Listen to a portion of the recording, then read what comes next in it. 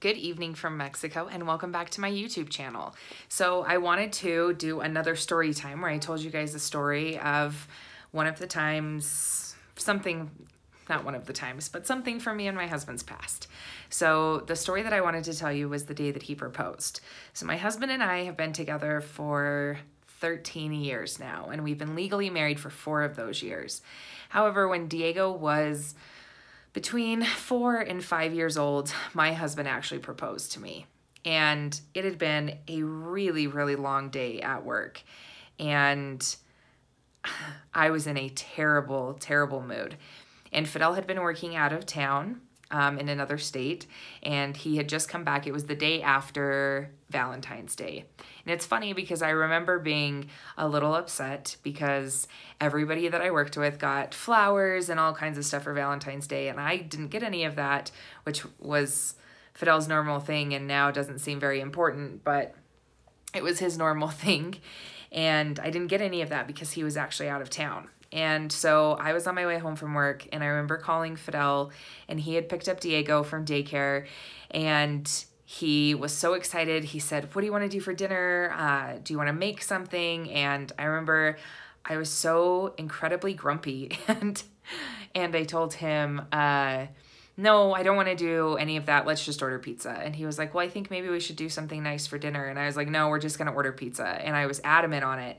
And I remember getting really upset because, we have long days like that. And I got upset and told him, I don't understand why we can't just get pizza. And then I remember he told me, "Okay, that's fine. We'll just do pizza." And I told him, "All right, I'll see you when I get home." And I was so close to getting home, and I walked up the stairs to our apartments, and I walked into my apartment, and there were a bunch of candles lit everywhere, and Diego was holding his bouquet of roses. And my husband was he was standing by the kitchen table, and on the kitchen table was a bear. And it was a Valentine's Day bear with the year on its foot. And there were more flowers and chocolates, and sitting right in front of the bear was a ring. And we had always talked about getting married. And so I knew that it was going to happen, but he had never actually proposed. And I honestly didn't.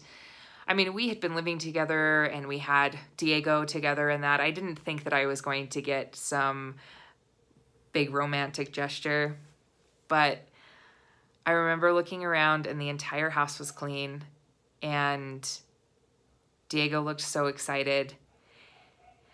And Fidel took the ring off the table, and Diego said, "Dad wants to know if you'll marry him."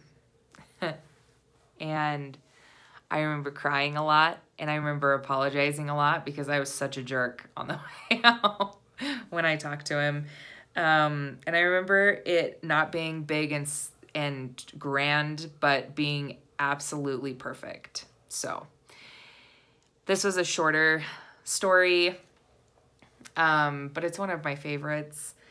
And there are a lot of little moments in our relationship that remind me of why I'm spending my life with this man. And I think that that is definitely a testament to one of them. So don't forget that you can email me at tulaurita70, TU as in Spanish, at gmail.com. That is down in the description of this. You can also follow me on all of my social media platforms, including TikTok at Laurita70, on Instagram at _Laurita70.